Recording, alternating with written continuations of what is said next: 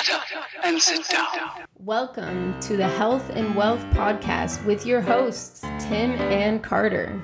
What's trending, Enrichers? Carter Wilcoxon, founder of CSI Financial Group here, with my co-host and former wealth advisor, Tim James, founder of ChemicalFreeBody.com and your new health advisor. This is the show where we reveal the connection between physical and financial abundance.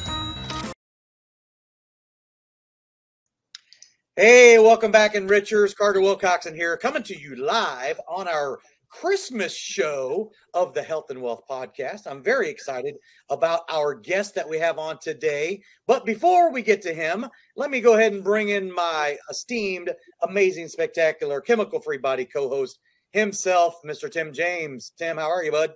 Carter, I'm doing good. I'm glad to have Dean Soames in the house today with us. Can't wait to learn more about Dean, what he's got going on. It's been raining a lot here in Portland, Oregon. That's all it seems to do now. It's that time of the year. We did get a little bit of snow. My girlfriend and I went trail running yesterday morning, and there was some snow up on just some of the lower hills, which was pretty cool because we don't normally get snow. So that was kind of fun to run through the trails in the snow. Just doing my thing, getting outside. Hey, here's a cool thing. Did you know that even outside in a snowstorm or a rainstorm, you can get vitamin D? You can get your vitamin D. You just have to, it's very important because those UV rays are still coming down. It's just, you have to wear natural fiber clothing. And better if you can, have the forearms exposed, that's good. But if you're wearing natural fiber clothing, those rays can penetrate through. But if you're wearing synthetics, polyesters, nylons, these types of things, microfibers, you'll block them. And you'll be off-gassing that stuff into you. So there's a preview to the health segment that comes at the end of the show right there. So vitamin D is important, people. It's important. It shoots holes in viruses. Boom, and boom, if you're boom. dark colored skin, you need 15 times more. So if they tell you to don't go outside, don't look at the sunshine, and you have dark colored skin, you should be pissed off at your health officials because they don't know their ass from a hole in the ground. Well, here we go. We've already got the first expletive out right out in the first segment. So that's Merry Christmas. Yeah, our Merry Christmas show. Don't be letting that shit get to you. That's right. Well, hey, Tim, I'm very excited about our guest today coming in from the Dallas area, Dallas, Texas, which ironically, I am wearing my Cowboys. That wasn't planned, by the way. I got my Cowboys jersey on, or my pullover. Carter, we've talked about this before. It is planned on a higher level. Your higher mind planned it through synchronicity because you're following your highest excitement, and Dean is following his highest excitement. Is right. This is exactly where we are supposed to be. You're supposed to have that Cowboys jersey on. Now the question is does Dean like the Cowboys? Absolutely. Yeah. Okay, well, Cowboys fan. Yeah, from way back in the 90s to now, sure. Why not? Okay. Absolutely. That works out great. Well, we're going to have lots to talk about today on today's show. Oh, yeah. Tim might not be able to talk as much as he normally gets to on this show, but that's okay. That's okay. Well, I used to be a big 49ers fan, and my two buddies from grade school were Cowboys fans, so we always had bets and stuff going on. Oh, yeah? I got lucky when Joe Montana was gone. They were like, hey, they were laughing at me, and I was like, damn it. But then Steve Young came in, so I was like, it was like it couldn't even got any better, dude. But I did get it back again because then we got Dion, and then he freaking went over to the Cowboys, so I wasn't happy about that. Along with Charles Haley. That's kind of funny. Yeah. All right, sorry. Introduce this guy. No, hey, you're all good. So Dean Soames from 3 Bell Capital, and I know you guys have different office locations, and we'll give you a chance to expand upon that. I mean, I was on your website and I saw 4 or 5 maybe different locations, but you are in Dallas, Texas, and our enrichers, as we call them, they love to be able to hear each one of our guests' backstory. So let's go ahead and jump right into this Christmas edition of the Health and Wealth Podcast Show. And again, enrichers, thank you for joining us. Make sure to like, share, and subscribe, and get all of our previous web recordings from our guests at www.thehealthandwealthpodcastshow.com. So, Dean Soames, I was just having this conversation which I regularly have this conversation with our guest on the show about, it's not like you're going to grade school and you're like, man, I can't wait to be a money manager, financial advisor, growing up and everything. So share with the enrichers, if you don't mind, like, what was the infancy? What was the thing that led you down the path to go into the financial services industry, and share with us and expand as much as you want to on how that really got started for you? Sure. I mean, that's a great question. I think that you're right. You don't just really wake up one day and, you're a kid. You mostly want to be an astronaut or a firefighter or something like that. I don't know many kids that want to carry around a briefcase and say they want to work on Wall Street. But I think that the impetus for me was, my dad was a big trader, and, I kind of followed him as a kid. And I got the opportunity to go work for a hedge fund when I was in high school. It was one here in Dallas. It was a long short hedge fund run by a few guys there. One of them actually went on to become famous in The Big Short, not the movie, but the actual trading, and shorted subprime during the housing market. And so it was just an absolute brilliant shop. And this is back in the late 90s when technology wasn't really there in terms of charting and things like that. So what they did for me was they bought a roll of paper that was about 2.5 feet tall and rolled it out on the floor, and I would have to calculate by hand point and figure for corn futures. Mind you, I'm 17 years old at the time, and this is back when pink slips were still being thrown around, and I'd have to reconcile the trades. So I'd have to call the trade desk in New York, reconcile the trades, and I was doing all these charting by hand. And at the end of the day, I'd finished putting the X's and O's for the point and figure, and they stand on top of a desk behind me and look at what I had drawn and basically make trades on all of that. And they did really well. And so that was pretty much the start of my fascination with money and how money works and how it flows throughout the world, and decided to pursue it. I actually ended up studying history and theater in college, but actually just kept it alive and continued to work for the fund. And that fund manager is still a mentor to me to this day. So it's been a great ride. Wow. So your dad kind of was your first influencer as far as going that direction then? Oh yeah, definitely. And it was all technical analysis based too. So he'd get the I forget what they're called. They were blue and green books. They were daily graphs was what they were called back in the mid 90s. And he would get a ruler out and a pencil and draw trend lines on these graphs. I mean, it was pretty basic, but you didn't have the computers that back then that you do now, as you know. So everything had to be done by hand, and it was pretty new in terms of how to trade. Technical analysis was back then, so it was cool. So it's interesting. So you're a numbers guy, right? But then you go to get your degree in history, which is sort of like left brain, right brain, right? So that makes you a very balanced individual. So how, what was the attraction, I guess, for history, but you're a numbers guy? So a lot of people have mentioned that too, and I guess you're right. I guess there's two sides to this coin, and so I loved my history professor in high school. I was actually a former drill sergeant for the U.S. Army, and he was just larger than life and made it fun. And I love the subject, and I think that history is important. I think if we don't learn from our past mistakes, we're just doomed to repeat them. So learning about the cyclicality of human emotion, which was really what drives history, is what's so important, and how it actually translates quite well into finance, to be honest. Yeah. So it's here lately, I've been hearing a lot about emotional intelligence, right? So that's kind of sort of a little bit what you're talking about. How do you see like emotional intelligence with what it is that you do, day in and day out?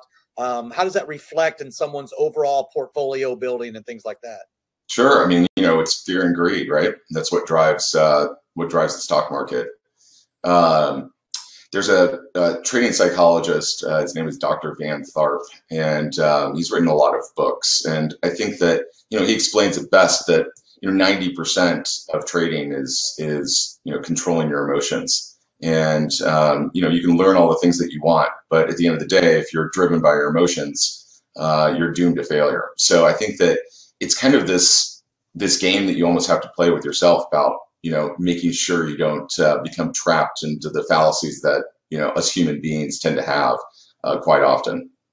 Yeah, and a lot of that is, I mean, as the saying goes, right? You buy low and you sell high, but all too often it's the exact reverse, isn't it? That's right. Yeah, we're all just little lemmings following each other off the cliff at times. So, I kind of like to, be a salmon that swims upstream a little bit sometimes, and be a contrarian to see what really, and, as you mentioned earlier in the show, peeling off the layers of the onion. And I think it's important to study that and get your hands dirty. Yeah. So let's go back. Now you born and raised in the Dallas Fort Worth area, correct? I was born in Indiana, actually. So I was born in Indianapolis, but we moved down in '89 to Dallas. My dad was general counsel for GTE, and then worked on the merger and acquisition with Bell Atlantic, which is now Verizon. And so that's where we were, because the world headquarters for GTE got moved down to Irving, Texas, which is just like a suburb of Dallas. Yeah, well, it's where Cowboy Stadium used to be. Used to be. That's right. Yep. The old one. That's right. And as we were talking about on pre-show, or maybe it was even when the show started, about I'm wearing my Cowboys jersey or my pullover. I mean, and yeah, that's where the 49ers dominated. Yeah. Well, that's funny. Yeah. Well, true. All I know is that I really don't even care anymore. I'm so beyond that. It's like I just doesn't really matter anymore. You had to throw it in. I'm just trying to fit into the sports stuff, because I was a big sports nut for years. I played baseball at a high level for 30 years, and I'm I enjoy sports. I still like it, but when guys were making millions of dollars and they get caught driving, in yellow Hummers, stoned out of their mind and stuff, and they're, I don't know. It's just frustrating watching some of that. Oh yeah. Yeah, no doubt about it. Well, on that note, though, Dean, did you? I mean, growing up in, Friday Night Lights, right? I mean, you dealt with that for quite a long time and everything. Did you play any sports growing up? I did. I didn't play football. I was on the swim team in high school, which I really enjoyed, and then actually was on the ski team for Boston College. And so I skied giant slalom and slalom. It was great. D1, it was fun. Wait, time out. Wait a second. Yep. You're okay. We got another first, Tim James. The first slalom skier of one of our guests so far, giant slalom. And for myself and in Richards, what's the difference between slalom and giant slalom? I don't even know. So giant slalom is it's probably the thing that you're thinking of with the flags that you ski around. Yeah. Slalom are these they're plastic poles, and they've got a spring at the bottom, and they go, you slap them down as you go. Yep. So the Winter Olympics are coming up, I think, in February, something like that. So It's going to be a big sport. And so that's what I used to do is ski both of those events. So, and that's Boston College, obviously D1. I'm curious, where did you get your training in Dallas for your skiing in Boston? No, that's a great question. My mom used to be a ski instructor in Vail in the 70s. And so, and her stories, I mean, you could probably interview her for a couple hours. It was, it's kind of still the Wild West of skiing back then. So she kind of got us into skiing. And, there's a funny story of her and my dad. My dad found out that all the ski bunnies in Indiana belonged to the ski club, in which my mom was a part of. And so he acted like he was a really good skier and goes in. And so my mom was like, "Oh, you should go skiing with me sometime." My dad, just was like, "Oh boy," and just kind of got caught. So they go up to the mountain. And of course, the first run, it's just a yard sale for my dad. And she clearly knew right away that he was lying the entire time. But they hit it off after that. And so we just did ski trips as a kid, and spent a lot of time, and got into NASCAR racing, which was like a kind of like a, basic kind of ski racing. And that's kind of how I got my feet wet with that. And then I walked onto the team. There were 4 people that tried out. They took 2, and I was one of them. Wow. So 4 years of skiing in Boston College then? 4 years of it. Yep, that's exactly right. Wow. Yep, I loved it. What was your biggest highlight of, like, okay, so I'm a golfer, right? So I think about the golf course that I've played because of the exposure to, being in the golf world. In the ski world, I'm assuming there's got to be something like that, right? Like your Masters or your, Augusta National or of skiing. So what was the best experience that you got because of being a D1 skier? There's two things that I could say about that. One, while I was racing, going to these big events, say like Killington, Vermont, or Sunday River in Maine, it was just a thrill. And I think Killington, Vermont is the only one on the Women's World Cup circuit in the United States. So right now, for the last couple of years, so it was pretty cool to ski there. And then I spent about 6 months living in Vienna, Austria, and got to ski in Salzburg and Zelensee. And I actually got a chance to ski with some of the Austrian ski team members, and that was really, really fun in Salzburg. And there's the big Super Bowl of World Cup skiing. It's called the Honeycomb. And basically there are more than 100,000 people that show up for this ski racing event in Austria. And it is, pre-COVID, that is, but yeah, it is just it's the Super Bowl of skiing. I eventually want to do that. I've heard some amazing stories. It's just one big party. So okay, 100,000 not participants. You mean just fans that come to this thing? Just fans from all around the world just come to this thing to watch the ski racing. It's downhill. It's just it's just the ones where they go 80, 100 miles per hour down the slope. It's extreme. Over a week's time? Is it over a weekend? How long does the event take place? Just a weekend. Yeah, okay. I think it starts like the week before, and it just goes hard in the paint for 7 days. There's just no let up from the gas. So that's what I've heard. So I really want to go and check that out someday. It's on my bucket list. So that sounds like a drink fest too. There's got to be lots of festivities going on. Oh yes, yeah, festivity. Lots of festivities of every nature. I'm sure. Yes, exactly. So I'm curious because, and again, I'm really interested because I've never gotten a chance to talk to anybody that's like competed like this. I'm a outdoor guy, but I'm fishing, hunting, golf, baseball, ball stick kind of guy. So when you're hanging out with the slalom, giant slalom skiers, do you also hang out with those, the guys that are jumping the ramp? And do you run in different circles, or is it the same circles? So no, so in collegiate sport, we didn't really do a whole lot of that, ski jumping and things like that. But I know on the West Coast, they did a lot more of that. East Coast, we just really stuck to racing. But even then you'd have separate teams. So for like the U.S. ski team, they're going to have a snowboard team, and they'll have their own divisions of what their, the class of events that they're in. So mine was just the racing events, and hung out with those guys, and we're all crazy. There's nothing but 2 blades on your feet, and pretty much no other protection other than a helmet. So it's you go as fast as you can down a hill. So. Well, I still remember like the ABC Sports thing. The Olympics, man. No. They in the morning, the agony of defeat. Remember those commercials in the beginning, and that guy went crashing off I think it was during the Olympics.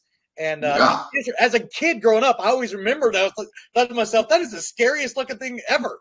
Yeah, that was. I think you might be talking about Hermann Maier. He was an Austrian ski team member, and he had one of the worst crashes I think that's ever been captured on air. The guy walked away from it. He was a beast. It was amazing. And that now they have airbags. So the skiers actually wear these protective like vests, and they act like airbags. So if you were to crash, they actually help. They blow up and like create a cushion for you. In fact, I think that's relatively new over the last, say, 5 or 6 years. I don't know when they required to wear them, but yeah, we didn't have any of that stuff back then. And so you were injured. You got pretty injured if you fell hard. I definitely did. So, yep.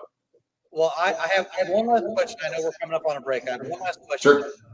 did you anticipate as you were, I mean, Boston College wasn't your only choice, I'm sure, but were you anticipating when you went to Boston College that you were going to try to walk on to be a skier there? No, I don't think so. So I heard about the ski team as pretty much as soon as I stepped foot on campus, and because I wanted to play another sport. I really enjoyed swimming in high school, and so I said, well, what can I do here at a D1 school that I have a chance at making? And so I just gave it a shot. I had my parents send me my ski equipment, and I took it to the hill for tryouts, and rest is history. Wow, that's cool. Cool, great story. It's literally bringing back memories. I'm thinking about when I was a kid. I was watching the Olympics a lot, and I remember watching that guy wrecking all the time off the side. And I used to really enjoy the downhill slalom those races because those people are just flying down the hill. Flying, yep. You're just like you're watching the gold medal, and it's like they're above it, they're below it, they're above it, below it, and Aces points. It's such a cool thing. And they look around and then like yay or nay, it's like it was fractions of a second, hundredths of a second. Yeah, that's how they're determined. Yeah. It's pretty amazing. Yep. Cool. So we're gonna take a quick break, and when we get back, we're gonna check in with Dean and what he's doing today as a senior wealth manager. We'll be right back. Estate planning. What does that even mean? When the inevitable happens for everyone on this planet, your estate plan kicks into action. But first, let's start with what an estate is. An estate is simply everything you own. Now, here's the issue and what needs to be understood when this event occurs. You only have two choices on this plan. Number one, either you plan how your estate gets handed out and distributed to those you leave behind. Or number two, your state decides who gets everything you own. For the first time ever, you can now take complete and total control of this plan that you've been deprived of for most of your life and generations before you. You can get personalized assistance along the way with a team of specialists whose job it is to make sure you have true peace of mind. It's important to understand that estate planning is a journey, and rest assured that our team will be available to you all along the way and at every step. Welcome to Estate Plan, home of the last estate plan you'll ever need. To learn more, make sure to reach out to your local advisor licensed with us or go to our website for more information.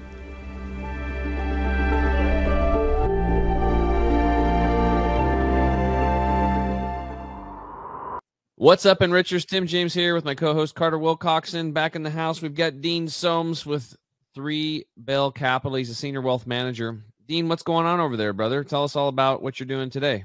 So all in one breath, just so you know, Carter. Yeah, it's exciting actually. The firm has grown quite a bit. I knew the CEO, John Porter, for a couple of years prior to joining the firm. Actually, I've only been at 3 Bell for about a little over 6 months. Prior to that, I was at the Bank of New York, working as a wealth manager there, and sat on their fixed income committee. And so John actually, just as a friend, just said, "Hey, I need some help institutionalizing my firm. Would you be willing to help?" And we talked for a while, and I tried to help him out, while I was at the Bank of New York, and then eventually decided to jump ship and go work with him. He had started it in 2009 and grew it from 0 to where we are, a little under $3 billion under management, and it's all been referrals. So a lot of our clients are going to be mostly tech entrepreneurs in Northern California, but we have clients everywhere. I was on a Zoom call with a client in Israel. He makes he's the largest blueberry farmer in Israel, believe it or not. And so it's just really interesting, the people that we meet and the clients that we have. And so it's been really good. We're forming some really neat products in house, and started the Dallas office here, and so with a colleague of mine. So we're growing pretty quickly. It's great. Wow. So 6 months. So when we first started talking about you being on the podcast, you were, just getting your feet wet. Yep, that's exactly right. I was. Yep, but it's been a seamless transition. It's been wonderful, and the colleagues that I have there at 3 Bell are just cream of the crop. They're great. They're really fun to work with, but they're also really brilliant. So So now you said you knew the CEO previously prior to you coming to Three Bell. So who initiated the move? Was it you? Was it sort of, you kind of just made sense? I mean, how did that transition happen? No, I love the Bank of New York. I didn't have any intention of moving. It was John who actually asked me for some help. And it was just over many months of time, just talking with him, that he realized that that he probably needed me in his house, helping him work on these big projects that we've got going on. So I think that's what really how he instigated it. He came up to me and asked me for help. So, yep. Gotcha. Now, so how did you meet him originally then? If you were at Bank of New York and been around since 2007, you said, right? Yeah, 2009. Yep, exactly. Something like that. Yes. And so I think that so it was a friend of mine who works at JP Morgan Institutional, and I think Three Bell Capital was a client. And so it was a lake party in Dallas that he had flown out for, and that's how we met and just had a blast. And I mean, I can't say enough about the guy. So we just became really quick friends and stayed friends for several years now. So it's been nice. Yeah. So he initiated, he wanted you to come over there. And then, so how long were you at Bank of New York then before that took place? Just a couple of years. I was only with them for a very short amount of time. Prior to that, I was at a single family office here in Dallas. And so I worked with them as the senior portfolio manager, focusing on hedge funds and more technical analysis, in-house programs and stuff like that. Gotcha. So so you guys are growing. What would you say? And I know it sounds like referral based, introductory based, and everything. And you've got office locations. Actually, talk a little bit about the different office locations. You just started the Dallas office. Where are the other locations at in the country? So I think that we've got some locations on the East Coast. The biggest bulk of our business is going to be in Northern California, where it was first established. And that's always going to be kind of the world headquarters, I think, for Three Bell, at least for the time being. But I think Dallas is quickly growing to be another large office. And I think it's probably going to be the second largest here pretty soon. So, yep. Well, share with the enrichers then, what does the ideal client look like for you? Who is it that you're normally working with, or the vast majority of the makeup of Three Bell? What do they look like? Yeah, that's a great question. I think that we specialize in entrepreneurs, business owners, families, certainly that maybe had an exit event from selling a business and have complicated structures. They need work with trusts, estate planning, things of that nature, insurance. We kind of help them on that sophisticated level, and it's not just investing. That's just a small part of what we do for our clients, and I think that's really what we try to focus on and help them and grow them for multi-generational wealth. Nice. So, is there a centralized location then in Northern California that you're predominantly working out of, or would your clients know any different when you're having communication? Simply because I'm making an assumption. A lot of times you can have virtual meetings, although prior to us, hopping on here today and recording this, you said you've been flying all over. So maybe you're pressing the flesh across the country then. Absolutely. So I think that, COVID changed for a lot of people in the way that businesses are run. Technology is certainly, I think, a silver lining of COVID, if there is one, is that there's been a rush to improve technology and remote access for workers. And so for us, there really isn't a need for one office like how business used to be done. We can basically do it from anywhere in the world as long as we have internet access and a computer. So it's easy for us to be able to communicate with clients, get things done on a very timely manner, and be able to be there when they need us, both internally and for the clients. Gotcha. So whenever you're working with your, you mentioned one of your clients was in Israel, right? So how does that even happen? I mean, are you pushing out social media things? Are you just word of mouth and someone just happens to know someone in Israel or pretty much. Australia. Is that the deal? We've got clients in Australia and Hawaii. It's an international list, and so it's great. I think it is just all referral based, and that's kind of what I'm getting. People are really excited, and we like that era of excitement at the firm. Nice. Now, obviously, you talk a lot about like endowments, and it sounds like a multifamily office sort of feeling is what I'm hearing.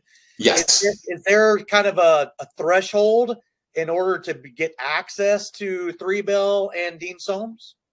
Well, I mean, obviously, we want to make sure that we can give them the best amount of service possible, and so I don't know if we have a real stated minimum that we want from clients, but if they do have an estate that needs help, or possibly work with other family offices on their investment side, that's kind of what we do. It's a case-by-case basis. We don't really like to set bars where we might exclude someone from being a really good client. So really, we just kind of try to meet everyone we can, try to help them. And if we can't help them, we try to help them by referring them to someone else that we trust.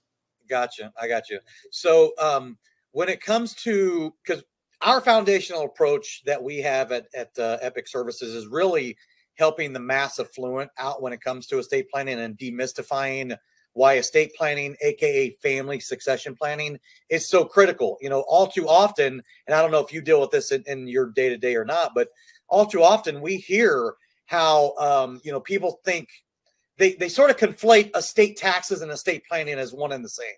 And as we all know, there's very few people, households and mass affluent especially, that have an estate tax problem at this juncture. So the thing that always sort of surprises me pleasantly is that when we help to demystify on delivering what we call the 3 E's, where we educate, enlighten, and empower these households through our advisor network, that look, if you care about your family and if you want to make sure that you have a seamless transition of assets, the optimal thing to do is make sure you have a team of specialists to make sure that next generation is set up in a great position, so that, number one, most importantly, we were talking about emotional intelligence earlier, and that the mentality of whenever the matriarch and patriarch pass away, to set up that family to not fracture themselves, right? So do you deal with some of those things in your day-to-day as you're helping to become this all-encompassing, it sounds like, again, planning strategy, this ecosystem of people that are providing services? Yes, I think that the E of education is probably one of the most important parts when wealth is being transferred to multiple generations. I think that the majority of wealth is lost on that second and almost gone by the third generation without proper structure in place and education.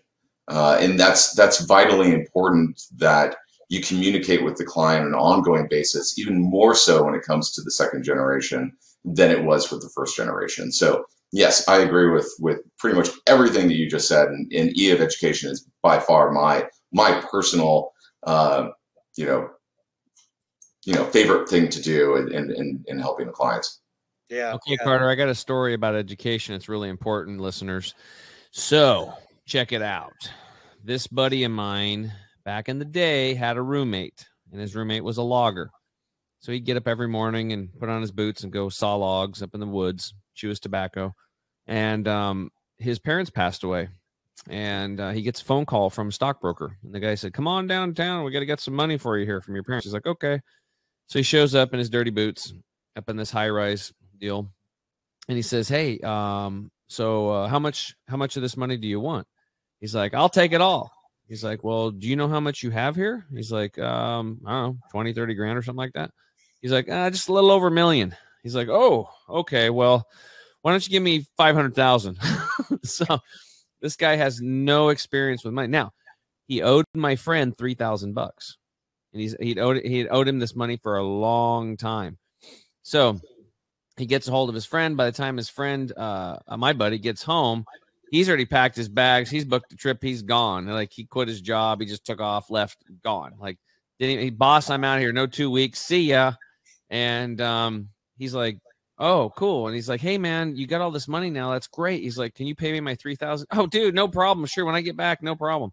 So this guy travels around the world for a year, and he just get drunk phone calls in the middle of the night. He'd get postcards from Belize, postcards from Mexico. He was all over the place. He comes back, and finally John's like, hey, look, dude, you're back now. It's great. He goes, but I'm counting on it, right? 'Cause I need that $3,000 you owe me. And he's like, you said you'd pay me. He's like, man, I was going to pay you. I promised you I was going to pay you. But he's like, what do you mean I was going to pay? He's like, money, man, it's all gone. He's like, what are you talking about? How could you be? It was over $1 million. He's like, well, you'd be surprised how fast $1 million can go. and he literally went on this bender, just partying. And he's like, yeah, he like sent him like a postcard, and he's like, dude, I just bought a beachfront property down here in this third world country somewhere. He bought like properties here and there, and he didn't even know what he bought, where he bought it, or nothing. So yeah, I think it's pretty important. That might be an extreme case, but it's very important to get educated, because if your children are not educated and you don't have things in place, that money's going to go away very quickly. It's going to go away very quickly. It's just like all these people that they win the lottery, and most of them will tell you 2 years later, they file bankruptcy. Their life's a disaster, ruined all their relationships, and they get in trouble. All money does is it'll exasperate what's truly going on inside of them. So that's what's really important. And a lot of people need work in that area, work on self, work on their health, work on their personal, spiritual mission and all that stuff. And a lot of people aren't doing it. So I think it's really important to have people like Dean out there educating them so they can keep, because you can work hard for your money. Sorry, guys. You work hard for your money, and you want to donate, or you're not donated, but you want to will it onto your kids and grandkids. That's where trust and all that stuff and the planning really takes place, because you can control your money above ground and below ground. I know that's what Carter does really well over there at Epic. Yep, that's exactly right. That's a great story. It's very true, though. Yeah, it's funny though, right? I mean, yeah. Like, there was more to the story, but explicit. What do you call it? Expletives or whatever. Yeah, expletives. I call them yes. cuss words. Cuss words. Lots of cuss words in that story. Absolutely. Yeah. Well, look, I mean, the number one concern that we hear on a regular basis as we, on the front end, educate these households. And I don't know if you know the statistic or not, Dean, but 83% of Americans, this is from a Wealth Council survey that they did back in 2016. I'm sure it's not any different than it was back then, but 83% of Americans don't have this necessary tool that we call a revocable living trust. And the reason why, I believe, is twofold. Number one, as I mentioned earlier, they conflate estate planning with estate taxes. I only got $800,000. What do I need a trust for? I don't need any estate planning, right? I don't have an estate tax problem. So that's number one. Number two, and we've known this for a while now, for the 5 years we've been refining our onboarding process and educating the mass affluent out there. And nothing against attorneys, if you're listening, but people don't like attorneys. They just don't want to deal with an attorney. Tim is a perfect example. We've been helping his parents because they're older generation. They don't want to have to go deal with an attorney. And what they think is, in order to get this type of work done, they have to go see an attorney. And an attorney is part of the process. But the beauty of our platform is that we've embraced the digital transformation. We can help clients out all over the country. It doesn't matter where they live, to get their affairs in order. And that's how we sort of simplify it, right? I mean, they understand when you say, hey, let's give you the true peace of mind of getting your affairs in order, right? Oh, okay, I get that, right? Family succession planning, not estate planning. That's industry jargon that we use on a regular basis. They hear family succession planning, and now all of a sudden you brought it down to their level, and they're like, oh yeah, I have a family. I know what planning is. I want a successful plan and a succession and everything. So anyway, the point being, Dean, is that the number one fear that these households have that we talk with and we educate them is what's going to happen to their stuff when they're no longer around, right? And if you don't do the proper planning, if you don't set up a distribution plan, then the number one thing that happens, you just mentioned it, right? It's called, what do they call it? Shirt sleeves to shirt sleeves in 3 generations, right? And we don't want to do that. We want to set those families up for success. And all too often, when you inherit money, and I don't care if you're a quote unquote spendthrift or not, when you inherit money, you could be the most successful doctor on the planet. You just got a $1.2 million from mom and dad. And guess what? Well, now I'm going to put that wing on the house that I wasn't going to do before. Now I was going to do that. And now all of a sudden, the hard-earned money that mom and dad, matriarch and patriarch, that they created, it's gone, right? Because you didn't create that. Mom and dad created that. So anyway, having that family succession planning is so critically important so that you can be able to set those families up for success. And all too often, a lot of times the family fracturing that can happen if you don't do that, especially when you're dealing with smaller estates, 500,000, 600,000. That's a ton of money to some people, right? I mean, I'm not talking about, well, I've said this on the show, countless amounts of times. I believe, and where my passion lies, is that those families that have that $500 to $5 million need a lot more help than those who had the $5 million to $500 million. Yes, I agree. And I think it's important, it's important for people like you and I to kind of ease the blow of talking about some really dark stuff, dying, or what happens if you get hit by a bus and you're a vegetable, it's very, very difficult to kind of want to talk about that or need to talk about it, especially, to your spouse or your other loved ones. But it's so important to have that in place, even when you're young. I mean, I have it. I started doing that when I was 30 because I just didn't want to be a burden. I think that of having my family try to figure it out for me or what my wishes were. I was able to just line them out, and it actually started as a Word document, to be honest, and then eventually, turned it into something a little bit more legal. But I think it's important just to even jot it down on a piece of paper or on a Word document and then go from there. It's important for people like you and I to help them out with that. Well, I think you're right there, buddy. I think people are not wanting to talk about death. They don't want to talk about being incapacitated. I know a lot of people don't even like talking about poop. That's why my shirt says "Love when you poop," because I want to get that conversation started. So anyway, guys, we're going to take a quick break. And when we get back, we're going to let Dean ask me any question he would like about health. We'll be right back.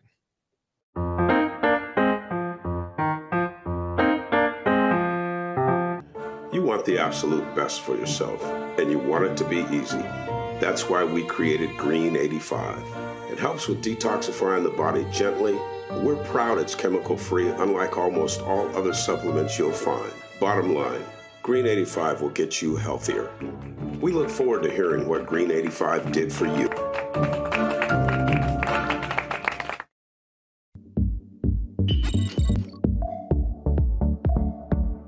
To get this product and our other amazing products, go to chemicalfreebody.com. That's chemicalfreebody.com.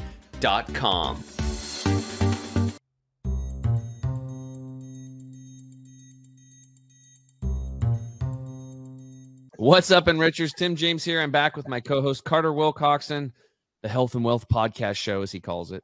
I just think we should call it the Health and Wealth Show. I think we should shorten it up. But what we're gonna do? What's that game where you thumb warrior?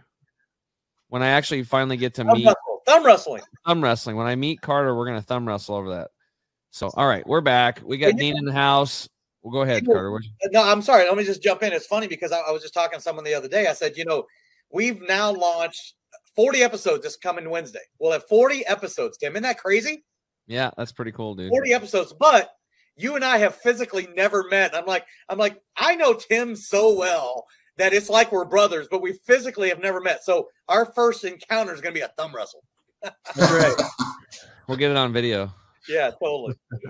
That's fantastic. Okay, so Dean, this is the point where I ask you questions about health and you educate me. Are you ready? Oh, okay. Just kidding. No. Okay, go ahead. You look like a pretty healthy guy. You like taking care of yourself, right? Yeah, I mean, I do. And I think that it's important to keep health, in check, because I think that your mind and body work together. So it's kind of important. Kind of important, right? Yep, exactly. So what questions do you have for me about health, public health, your family's health, kids' health, baby's health? I don't care. You got a kangaroo? Well, I might not be able to help you there, but maybe. Maybe. Well, I think you're right. I mean, we were talking about athletics in the first part and about nutritional supplements, and there's a hot debate on what supplements work and what don't. I'm curious to know what your thoughts are on just taking supplements in general. I've seen people with kitchen counters full of them, but I've also heard that they don't do diddly squat. So some do, some don't. I don't know. What are your thoughts on that? Well, first off, people have to understand that 85% of the supplements in the market are made by pharmaceutical companies. And those are synthetic. 92% in total are synthetic. So these are synthetic nutrients. I don't even know why they call them a synthetic. It's not a nutrient. Okay, it's a synthetic acid based. It's synthesized. It's made in a lab. So I'll give you an example. What they do is these companies, they go out to nature and they find something that's awesome in nature, and then they synthesize it. So perfect example, they go to nature and they take the Arceola cherry or the camu berry, right? These are a couple places where you can get vitamin C. But then when you look on your vitamin C and your multivitamin, or maybe you're buying vitamin C by itself or liposomal vitamin C, if it says vitamin C and then in the parentheses behind it, it says ascorbic acid, you're consuming a synthetic. So they take like one single part of the whole and they say that's just as good. And it's not. It doesn't come with the full spectrum of all those bioflavonoids and cofactors. The way it was explained to me, that where I could understand it, was, he said, Tim, taking a vitamin C like that is like a young is like this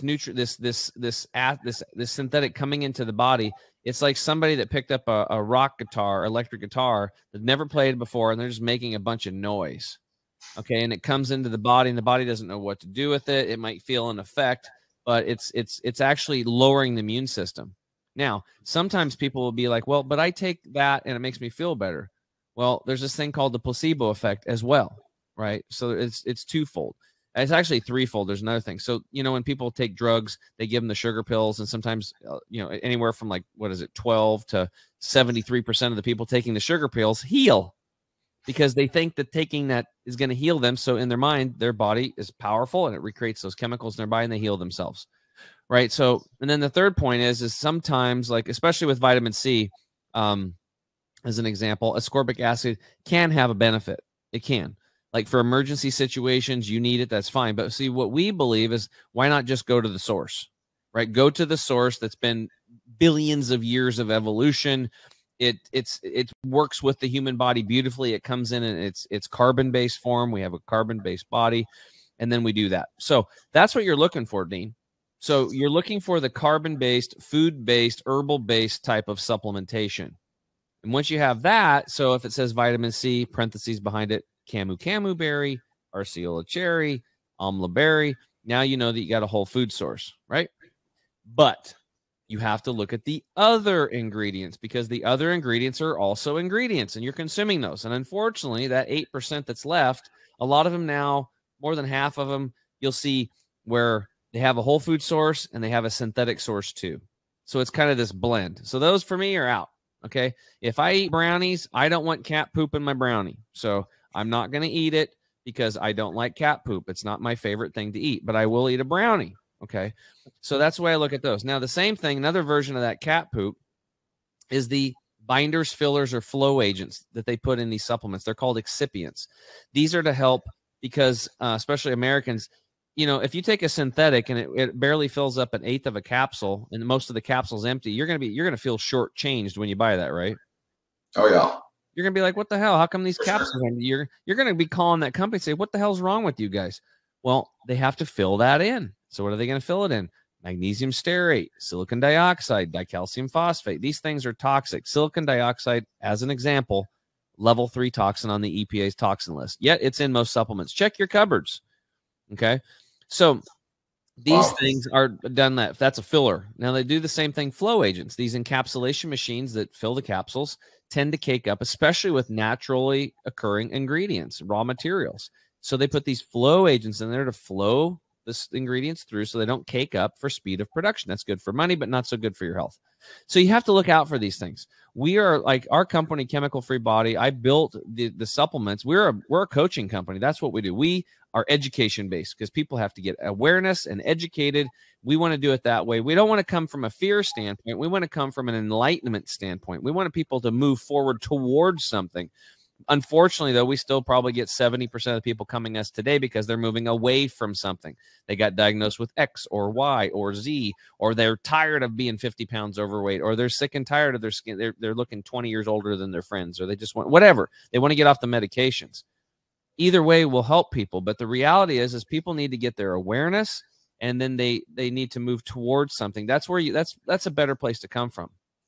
But so we developed the supplements because of my own frustration as a coach, reading the labels and going deep, because it started for me in the food industry, actually, like reading labels on food and reading labels on things I was drinking. And then finally, when I added whole food supplements to my life, that's when I took my health up a couple nother levels. And I was like, whoa. And then I read a book called Supplements Exposed by Dr. Brian Clement. And it highlights all the stuff I'm talking about. It's crazy. And you're like, what? And they actually show pictures of Kirlian photography, actually synthetic vitamin C versus a whole food vitamin C. They take an energetic picture of it, and you can take a 6-year-old child and show them that both of those pictures and say, which one do you like? And every time they'll point at the full spectrum one. Just a 6-year-old child naturally, instinctively knows that's what is good. Right. And unfortunately, we get so busy and we're so inundated and we don't know what to do with our health. When we really do, the good marketing takes over and they get us. Right. And they get us to start taking this stuff. And then we get this effect. We don't know what. And then we just keep buying it because we had an effect back in the day. But the reality is most of these supplements, the ingredients themselves are not good. And then you have the other ingredients that'll even draw down a little bit on the if they put a good formula together. And I've already helped over a dozen companies that had good formulas, but they had crappy other ingredients. Get that stuff cleaned up. But the owners just didn't know. They're like, okay, this great formula. They send it off to the manufacturing plant, and guess what? They put that stuff in there, and it's okay. It's a GMP certified facility. It's FDA approved facility, but in small amounts they allow that stuff to go in there. To me, small amounts of cat poop and brownies is not good, and I sure as hell don't want something that's a level 3 toxin in my supplements, especially if you're really trying to get healthy and you're taking 3, 4, 5, 6. Like some people have these big, huge countertops full of this stuff. They're grasping, trying to get their health. And, we usually can help them do that with a supplement review. We go through their labels, we educate them on it. And then people start getting educated and like, oh my God. Like if you look at ours, I don't know if you can see this, but can you see where it says magnesium stearate, no silicon dioxide, no dicalcium? That's why do I put that in big red letters? Because I want people awareness. They're like, wow. And then they go look at their stuff. They're like, oh man, I got magnesium stearate in mine. Oh, it came from diseased cow bones. Oh, it came from genetically modified soy or corn, or they were feeding that to the cows. Why would you want to put that in your body? It just doesn't make sense, even if it's a little bit. So that's kind of the whole way to look at it. So what you want is whole food, herbal stuff. And we took it to a whole nother level where we make sure that everything's sun-dried or air-dried under 110 degrees to keep the life force of the enzymes active. So it's really important because it's not just the regular nutrients you think about, like vitamins, minerals, trace minerals. There's hormones, oxygen, phytochemicals, enzymes. And in those enzymes, those are the carriers of electric, like, electrons. We talk about this all the time. Biophotons rain down from the sun. They're captured on the leaf of a plant via photosynthesis. Chlorophyll is made there. And inside there, those amino acids and these enzymes are there. And inside of those things are electrons.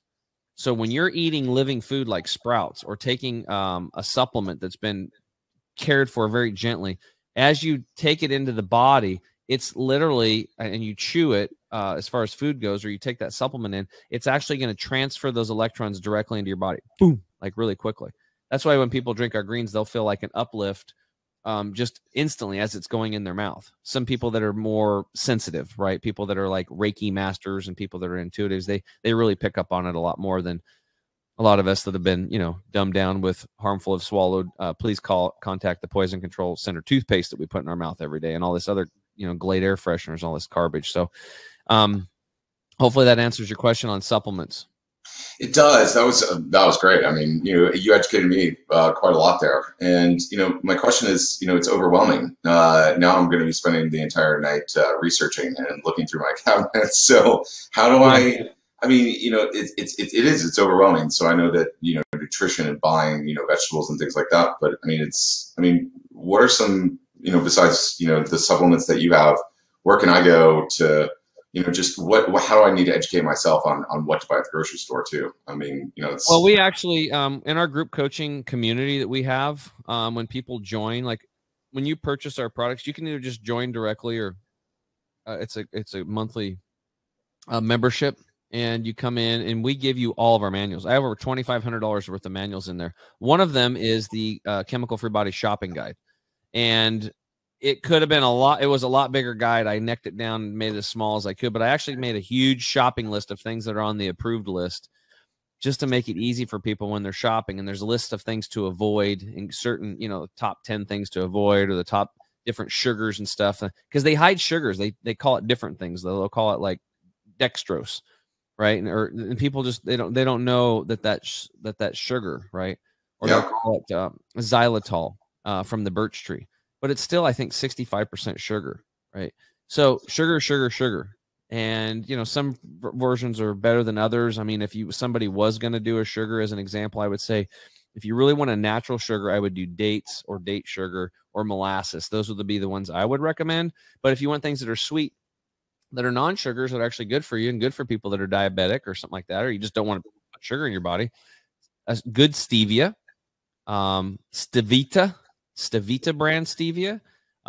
They have the liquid one. That one's not processed with chemicals. And then also, if you're going to do the powdered stevia, that's about 100 times sweeter than sugar, by the way. Like one drop's like a teaspoon of sugar. It's awesome. But some people don't like the aftertaste of it, right? But the Stevita one's processed different. And the people that don't like stevia, most of them can take it. They just do less amounts. And it's okay. And they don't get that aftertaste like about 25% of people do. Some people hate stevia. Well, it's probably because you got it processed with chemicals. And if you're taking the stevia that's powdered and it's white, that means that was also processed with chemicals. It should be green. Stevia is a leaf. It's a green leafy plant. And if they just took that green leafy plant and, sun or air dried it for a couple of days, or, 110 degrees, 115 degrees, that would dry, and they would gently grind up that green leaf. It would become a green powder. That's about 40 times sweeter than sugar. That's when you know you have a good stevia. So for you stevia people out there that like it, that's an upgrade. If you don't like stevia, now you can go back, try the green powder if you've been doing white powder, or try Stevita brand stevia in the liquid form. They actually, what I love is they, instead of using alcohol as a preservative, use grapeseed extract, which is awesome, right? So that's a naturally occurring substance.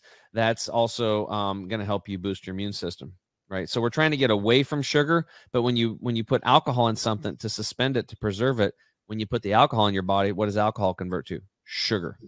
So it's kind of an oxymoron there to have a non-sugar stevia with alcohol base, because it's silly.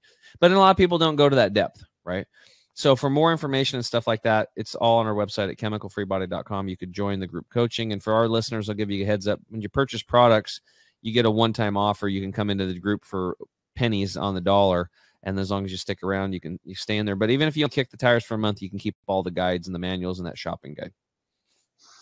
Well, that's awesome. I mean, yeah, see, I didn't know a lot about a lot of this stuff, so I'm going to be I'm going to be researching a lot of this. My other question is kind of selfish in a way, in terms of what I like to do, which is skiing, and I'm a high altitude mountaineer as well. And I've always tried to research what might help boost blood oxygen or red blood cell production, things like that. Do you, is there a source, or do you know the answer to that? I've kind of read mixed things, and then there's medical studies and stuff that are being done, but I don't really know if there's too many of them out there. Is there a place where I can go look for that as well? Yeah, actually, this is I'm so glad you brought this up, because almost in the beginning of my career, this question got brought up by somebody who was going to go run. Actually, it was Pat Miletich. He's one of my coaching clients. He's a UFC former Hall of Famer and world champ. And he was going to do the, I don't think it's not the bad water. Maybe it's the bad water. Anyway, it was a ultra marathon, 100-mile race up in the Colorado Rockies. Yep, the ultras. Yeah, the ultra marathon. Yeah, I know exactly what you're talking Yeah. about. Anyway, I can't remember if it was the bad. I don't think it was the bad water. It was another one. God, I can't think of the name of it. But anyway, he's like, dude, I'm gonna go up there and train. What do you got? So we put like a little package together for him. A couple of our things and a couple things from a couple different other companies. And I just can't speak to it clearly right now because I'd have to go dig up my notes and stuff. But there is some stuff that we did for that. And then I also did it again for a gal who was a business associate that she was a lowlander, she called herself, and she went to hike up in the Incas, in Peruvian mountains, and she knew it was going to kick her butt because they were just going to get there and start, boom, go right up there and go hiking.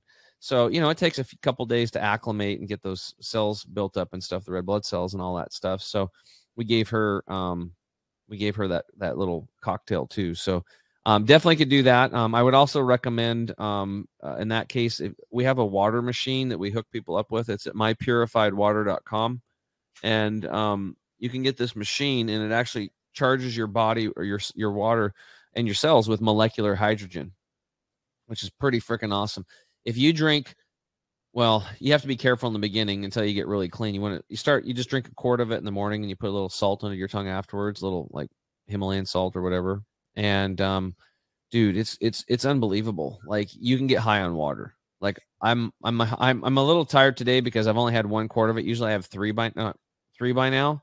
I've just been go because we had a huge party this weekend and everything. But anyway, like I drank 3 quarts of that water the first time, but I eat really clean. You should never do this if you get this. If you go to mypurifiedwater.com and buy one of those units, do not consume 3 quarts of this water. You will be detoxing so fast, it will put you in your chair. You will get sick. You'll have cold and flu-like symptoms. You want to do 1 for a while and work your way up. So I've warned you, but I drank 3 of them because I've been detoxing and on this journey for 11 years, 8 years at the time. And dude, I was high on water for 6 hours. And then I called the lady up and bought the machine afterwards. And I've been high on water ever since. That's amazing. Yeah, it's freaking awesome. So there's a lot of things you can do, but yeah, we have some supplements and stuff like that I could refer to you. Yeah, that'd be great. But yeah, that would be awesome. I love that. I think my other question for you was, as we are getting into like the cold and flu season, I mean, everyone talks about taking zinc and stuff like that. And what do you recommend for, staving off and keeping your immune system boosted? Well, I think number 1 is stress, right? So when people are stressed out, most people have 0 tools to deal with it. Most guys, let's be honest, we don't even, I'm tough. I don't have stress. Leave me alone. I'm not a wussy, right? So, but the reality is like you do, okay? Whether you think how tough you are, you can just, I'm not going to say who it is, but there's quite a few people in my life. They're dudes. They're very close to me. And they have the John Wayne mentality, yet they're an absolute train wreck with their health. They're in pain. So if you don't want that in your old age, you got to get your act together now. And even if you are in your old age, you can still get your act together because you can live now in the present. You can start making changes. It's just changing your inputs, right? So sleep is huge and reducing stress is huge. I would say those 2 things are very, very important. Drinking copious amounts of water. When they say cold and flu season, the reality is, Dean, is that there is no such thing as cold and flu season. What happens is that we have a lot of stress. We have kids going back to school. And then there's Halloween and lots of candies and parties and Christmas parties and up late and stress and financial stress and trying to get the tree and the presents and and traveling and all this stuff and up late nights and more drinking and all this stuff. And we lower our immune system. The bugs are always there. Every single virus on this planet, flu and everything, colds and stuff, and every bacteria on this planet, every mineral on this planet is in your body right now. Let's be clear about this. It's all in your body. It's when the immune system drops, when the walls come down to the castle, then the bugs can get in. The viruses, the bacteria, the molds, the yeast, the fungus, the bacteria, they're kind of right there. They just start taking over, right? So we always have that. So it's not like some, alien shoots a flu virus or corona into you. We always have this stuff all the time. Now, the corona thing being a spike protein, from what we've researched from a systems approach, is it's a man-made spike protein. So this is a version of the cold virus that was man-made and put out there. But irregardless what you think or your thoughts are in it, it's out there. It's not going to go away ever. It's always going to be out there. It's always going to be mutating, and it was been mutating. It mutates all the time. That's what viruses do. That's what bacteria do. They mutate all the time. You couldn't keep up. You couldn't give them enough names if you were to follow all the mutations and the variations. You couldn't do this. But they do that as fear tactics to sell something. And that's what they've been doing with, you see on the news, they come up with the Omicron and, the Delta virus, the version or whatever. These are things, fear tactics to scare people and sell them. I'm here to tell you, well, guess what? There's like a bazillion variations happening all the time in nature. That's what's going on. We have part of our immune system is called we have the innate and the adaptive, and we also have a part called the interferon system. And the interferon system of our immune system wants to take a hit. It wants to do some push-ups so it can build up stronger chest muscles. It wants to take a hit because when you get exposed to a new variation or whatever, then it's going to build 1,000 new variation defenses and become 1,000 times stronger. That's called building herd immunity. You're actually building your own immune system. We're always building and building and building and building our immune system from the time we are born.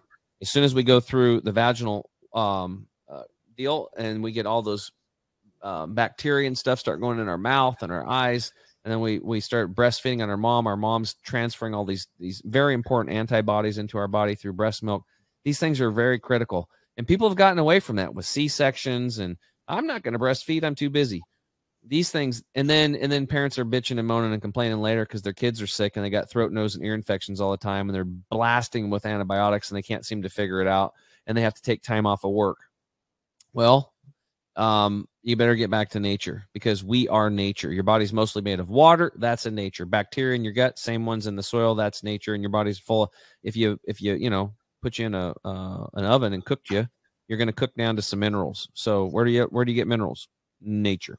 So we are nature, and we've just been detached from nature, and that's where all these problems are coming from. So to answer your question, number one is turn off the damn news. Quit getting stressed out, living in fear mode. Get a meditation, some breath work into your life.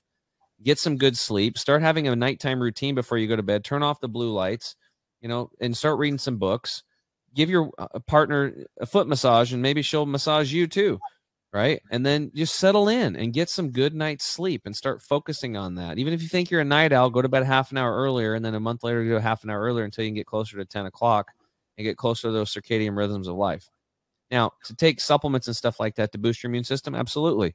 That would be something that would be very wise today with 85% of the nutrients farmed out of our soil. So our Green 85 is like a multivitamin, multi-mineral. This product that I showed you, that's a really good one. And I'll just, out of the bag, Carter, even before my show, I'll let you know, we have a product coming out called V-Stack. And everybody who's a customer will get an email very soon, about 4 weeks out, and you can pre-order it. It has naturally occurring vitamin C, vitamin A, vitamin D3, quercetin, zinc, and the fulvic humic acid, all in a little 2-ounce bottle, and you'll be able to get way more than you could possibly imagine in a way that's going to go through the mucous membrane in the mouth, and in 30 seconds it'll be doused in your entire bloodstream. We are going to bypass the digestive tract where people have so many issues. They have so many issues trying to absorb things. Only about 10 to 30% of the food and the supplements you're taking are actually getting through the intestinal lining into the bloodstream. You're going to have 100% uptake with this product, just like in our Turmeric 100 anti-inflammatory product, and it's going to blow people's minds because that is going to be a very easy way, because people are spending, dude, like probably $140 to $400 a month trying to put all those together in really good absorbable forms. We did it all in one product, so that'll be available pretty soon. So that's the breaking Inside news. Skinny. That's my Christmas present. Yeah, I'll send you a 6-pack. Because he likes beer. Stop it. I love Carter, dude. Look at him. He's drinking water out of a glass jar. He's smart. He's smart. Hey, how much more energy and how much weight have you lost since you met me? Dude, I'm like through the roof. I mean, I've got my big 50th coming up too. So doing all that planning and I saw that. That's when I probably have to show up. Yeah, that's probably a good idea. You should definitely. I mean, we can thumb wrestle as soon as we can meet each other. Mm-hmm. And then because of all the stuff that I'm taking now, I mean, watch out. All right. Well, Dean, any more questions, brother? Well, I think, we touched on the nature and we talked earlier in the previous segments about finance, the industries. And do you think that there is a balance, or we're going to find a balance between, what's going on in human discovery in terms of nature, but also, what we want to do synthetically and biotech and what's been going on? Do you think that there's a balance that we're going to be able to have as the future rolls on? Well, I think what's going to happen, I mean, the reality is I try to live in the present moment, but the reality is that unfortunately, people don't do anything until they have to, right? So, I mean, I think we're kind of getting there. When you have like half people listening here today are going to die of cancer if you don't make some changes. And a lot of it's not our fault because of all these pollutants in the water and the food and the air and it's everywhere. And the carpet and the clothes you're wearing, it's like air fresheners, all these things are off. I mean, they spray the damn TV screens and stuff with fire retardants and stuff like that, right? So, and those things cause cancer, right? They put cancer-causing agents in most of the shampoos. It's called sodium lauryl sulfate. That's just one of them. So I think what's going to happen is that it's okay to advance technology, but you can do it with nature. Unfortunately, big businesses, I gotta give an example. Like you could take soy as an example, like Henry Ford did, and he built a car, and instead of using metal, he used soy. Panels were made out of soy, and they were like freaking tough, like gun turrets on like destroyers, those things on those battleships and stuff. They made those were, you could make them out of soy. Yeah. But what they do is then they genetically modify the soy so they can sell it to you and patent it. And it's a whole big, long story about a whole thing. But, we could do things in nature. It's one of the things that I'm doing. It's like our company's Chemical Free Body. I don't want to have anything to do with plastic or chemicals, but guess what? We have, some of our products are in plastic right now. I was literally physically upset and in tears when I started my company because we were going to use these other pouches that were like made out of rice paper and they're compostable. I actually wanted to put seeds impregnated in the pouches so that if they blew away down the road, flowers would grow out of them. That's kind of cool. Yeah. The goal. So we're still looking at this stuff. But to get started in business, I had a mentor say, hey, look, you got to get going first. You can change the world later. But you have the entire industry against you right now and everything and the pricing models and all that stuff. And in your profit margin is terrible compared to everybody else because the raw materials you don't skimp at all. So it's like next year is like when we're finally after 7 years getting to a point where we're profitable. Last couple of years, the first 5 years it wasn't. It was like using up all my funds, everything that it's a financial. I save. Thank God I did. I was able to push my dream forward and do this and bring this awareness and bring products out to people, which I wasn't expecting to do that. And now we'll have something that we can help people. But I'm looking into packaging because my goal is to be 100% chemical free all the way through soup to nuts with this company. But I think it's possible. I think it just really depends on, the people that that are listening. Everybody listening here has to understand that you are driving industry with your purchasing dollars. So if you stop giving your money to companies that are screwing you and screwing the planet, then they'll make some changes or go away, and you can start giving your money to companies that actually have a heart, that are giving good things for your body and your family's body. They're not in it just to make a bunch of money. They're in it to provide to change your life and to help provide a really good product. That's what it really boils down to. So I think the only real way we can vote that actually counts today, because we know through the Truth, Freedom, and Health movement, I got my hat on here, and we've discovered that the weighted race feature inside of these election software is like, why would your think about this? Why would your vote go in as a fraction? Shouldn't it go in as a whole number? One person, one vote. Why would the election software be set up to put your vote in as a fraction? And then we found out they're actually able to change them with a weighted race feature and give weight. So we know the voting stuff is compromised. It's selections, not elections, but you still can vote with your dollars. And that's how we change industry, guys. That's how we have to get educated, and we have to start looking and reading labels, and we have to start purchasing products from people that, like I said, have a heartbeat. Solid advice, and I appreciate the education actually on all that. So I'm going right after we're off the air here, I'm going to go and go through my cabinets. So, all right, dude, that's awesome. That's awesome. Feel free to hook up with me through Carter too. I'd do a little review for you. Absolutely will. Absolutely will. That's great. It's funny, just real fast, and we'll let our enrichers go. But on that note, I remember whenever I first started working with Tim and learning all this stuff, my wife is literally like in the cabinet. She's like, "Oh, that's gone. Oh, that's gone. Oh, that's gone." I mean, she just I'm just like, that was like a brand new bottle, and she's like, "It's out. It's gone." So anyway. Yep. Yeah, we tell people like, look, get a refund. They'll send you your money back. Just get your freaking money back. You know, if not, then just throw it out. Move on. That's the best way to do it. Take it off like a Band-Aid quickly and just move forward with your life. And that's the best way to do it. Yeah. Solid advice.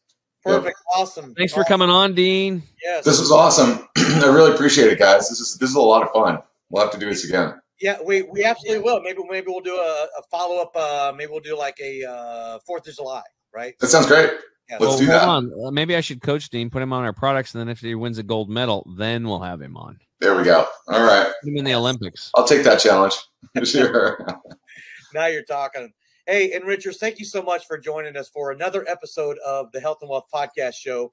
I am your co-host, Mr. Chemical Free Body. Obviously, thank you very much for sharing all of your insights into giving Dean some things to go back and do some research on, do a little bit of homework. Normally, he's probably the one giving homework. Now he's got some homework to go do. I got homework too, man, because I got to go look up that, Dean, we'll have to connect because I got to look up that red blood cell saturation deal for. Yeah, that'd be great. Okay, cool. Can't believe I can't remember it. Maybe I need some more ginkgo biloba. Actually, or Bacopa maniera. That's another thing for brain tonic. So, all right. Word. Sorry, Carter. I keep talking. Hey, we'll just keep on going until the sun goes down. Yeah. Which obviously in Portland, Oregon, the sun's still up right now, right? Isn't it? Yeah, it's still out. It's just overcast. So if you like, if you're a duck hunter or goose hunting, this is a great day for that. But other than that, it's pretty dreary out. So time to snuggle up and have some healthy chai tea lattes or something, matcha lattes, and snuggle up with your loved ones.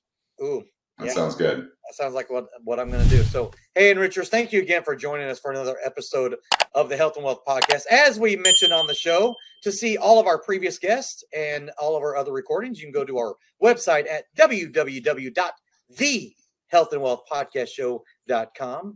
I want to thank Dean Soames of 3 Bell Capital for being our guest on the show today, and my fantastic co-host, Mr. Chemical Free Body himself, Tim James.